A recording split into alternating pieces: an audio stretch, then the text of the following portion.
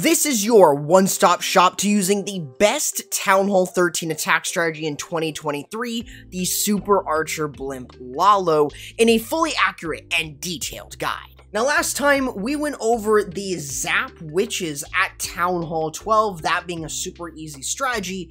This time, we're going over probably one of the most insane attacks because it uses no spells for the LavaLoon portion and can get huge value at the beginning of the attack alongside the heroes. So let's start with your key objectives with this strategy. Since this attack is the Super Archer Blimp Lalo, the Super Archer Blimp is first. Typically, you are always trying to go in towards the town hall, and this is especially true if it's in the core of the base. We'll talk more about base rating later, but it's really important to remove the town hall. Typically, the Super Archer Blimp works like this. Once you send the blimp in with a Lava Hound or the Grand Warden with a couple balloons, you'll then be able to use a invisibility spell. You will then deploy the 2 clones after you see the Super Archers firing. That way you prevent yourself from cloning any wall breakers or any other filler troops. That also allows you to then drop in the rage spell and then time the invisibility spells every 4 seconds. This is going to help you more often than not get a lot of great value with the Super Archers.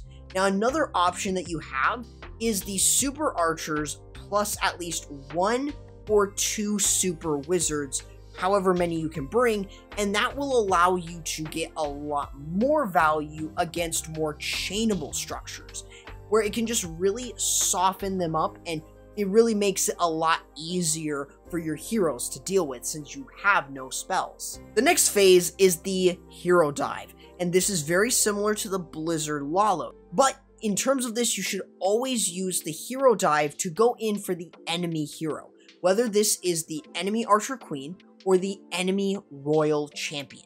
One of the two is going to be a lot better. It really depends on how many defenses you can more easily get access to. More than realistically, the Hero Dive is just to expand on the value that you got from the Super Archer Blimp. You can use the Royal Champion with it, but you might as well just save the RC to go in with the LavaLoon portion, which is why I highly recommend getting a lot of value from the heroes by also bringing in an Ice Golem to help out. But mainly, just try to deal with the enemy clan castle if you lure it out, and also the enemy hero, whether that is the RC or the Queen. Last but not least, it's your LavaLoon, and realistically, the LavaLoon can be pretty much in any position. Most of the time, though, you want to try and go in towards the air defense. Try to make sure that you're also getting other defenses leading up to that air defense. It's going to help you, and it's going to get you more value, especially because you have no spells with this LavaLoon. It means that you have to prioritize other defenses, especially things like multi-infernos, scatter shots, expos, and wizard towers before you actually get to the air defenses. Just keep in mind with how air defenses are placed and where, and how many you remove with both the Super Archer Blimp and the heroes.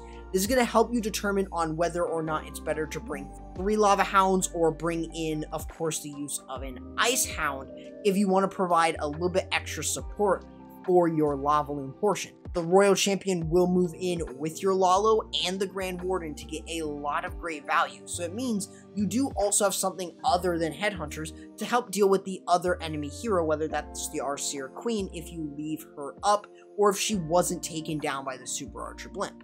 So of course, like anything else, here are the army compositions alongside the recommended CC.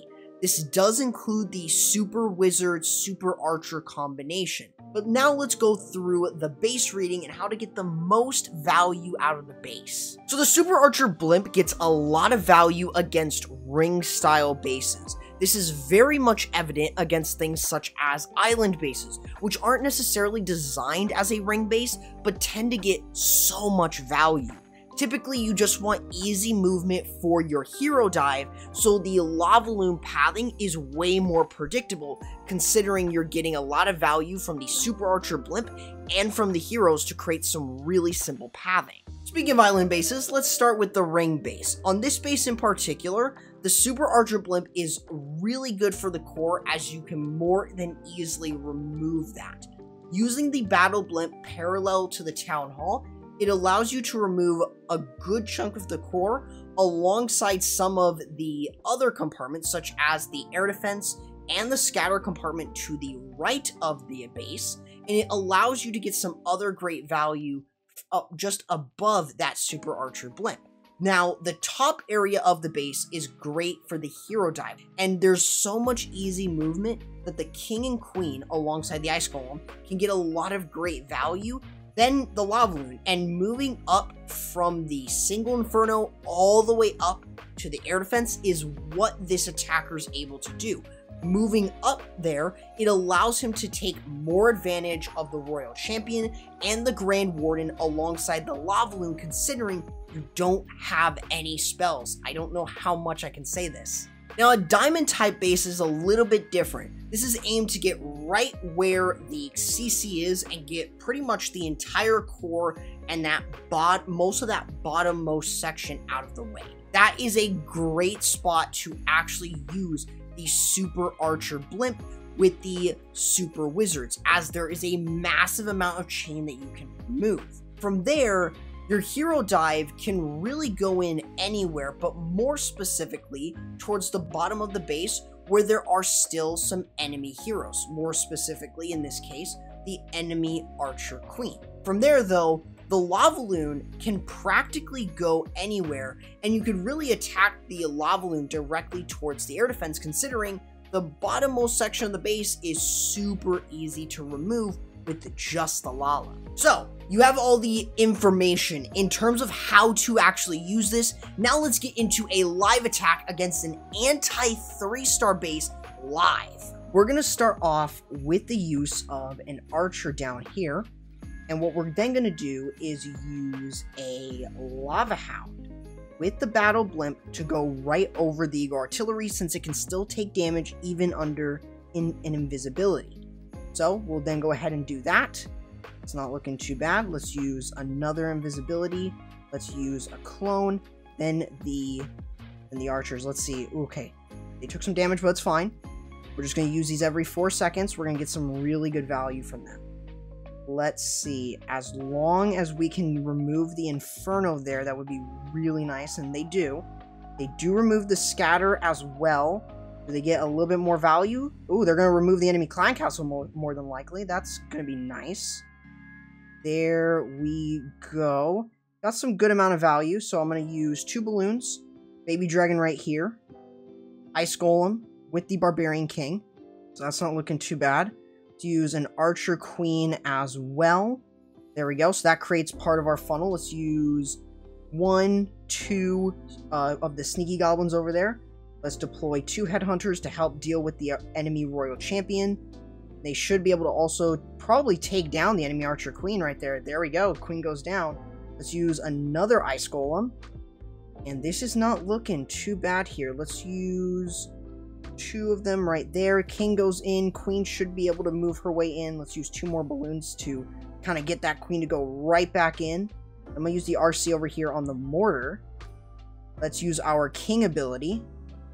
He's going to get some really nice value there, and they'll move back around to deal with the skeletons. Queen's going to go ahead and deal with the town hall.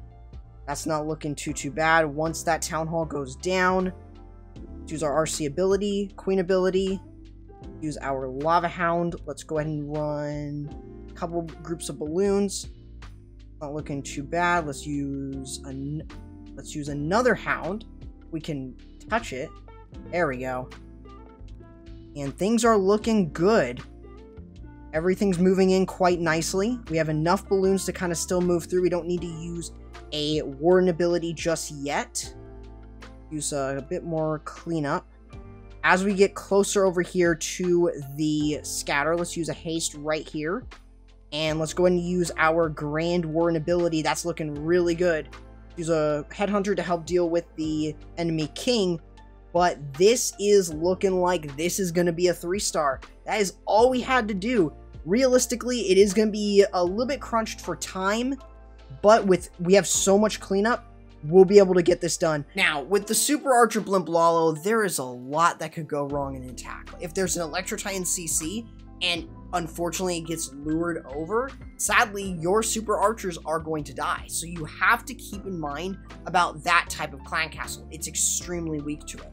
Outside of that, if the town hall is not in the core or not in a good spot and it's more offset, just use a super archer blimp somewhere else. It is more often than not going to get you less value if you go for the town hall there than just using the super archer blimp in a different location to get a lot more value. Your heroes can take care of the town hall later, just like what I did in my live attack, 1 or 2 clones.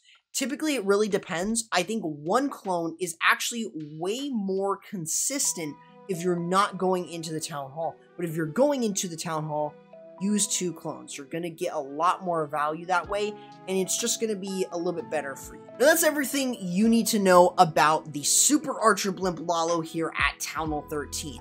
What do you think about the strategy? And of course, what would you like to see me cover next here in this series?